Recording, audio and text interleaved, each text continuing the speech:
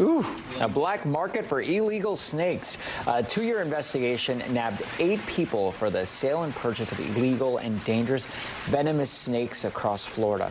The operation included reptiles from all over the world, and 2 people from Central Florida are accused of being at the center of it.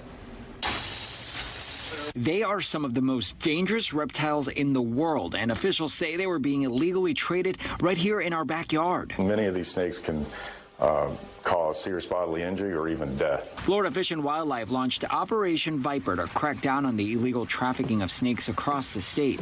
In all, more than 200 snakes from 24 species were recovered, including green mambas, blue pit vipers, and cobras. These snakes came from all over the globe. They came from Australia, Asia, Africa, Central and South America. Many of them causing deaths in many of those countries, especially Africa. 8 people were arrested in connection with the trafficking, including 2 men from Central Florida.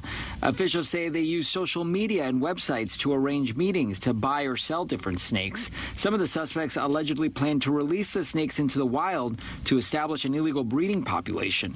FWC says their work in this case isn't done yet. The investigation is not over today. This was just the first phase. We are going to continue to investigate other nefarious actors in the trafficking of these venomous reptiles.